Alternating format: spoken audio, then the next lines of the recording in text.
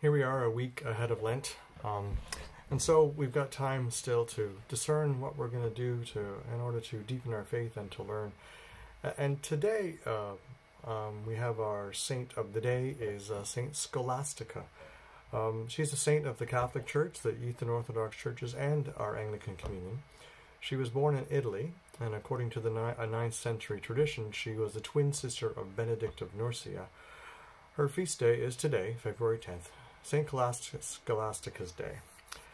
Scholastica is traditionally regarded as the founder of the Benedictine nuns, just as her brother Benedict was the founder of the Benedictine brothers. According to the dialogues of Saint Gregory the Great, Scholastica was born around 480 AD in Nursia, Umbria, in Italy, of wealthy parents. While Gregory states that Scholastica was Benedict's sister, a later tradition says she was his twin sister. Whether it's meant biologically or spiritually, or both, is not clear. Gregory also says that she was dedicated to God from a young age. She and her brother Benedict were brought up together until their time when he left to pursue studies in Rome.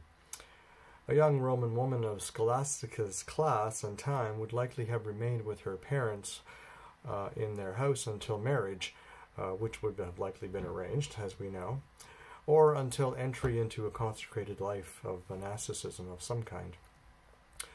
On occasion, several consecrated women would live together in a household and form a community, and so this was her inspiration for forming some of the first Benedictine nunneries. Benedictine tradition holds that Scholastica established a hermitage about 5 miles from Monte Cassino, which is where Benedict set up his first monastery, and that this was the first convent of the Benedictine nuns.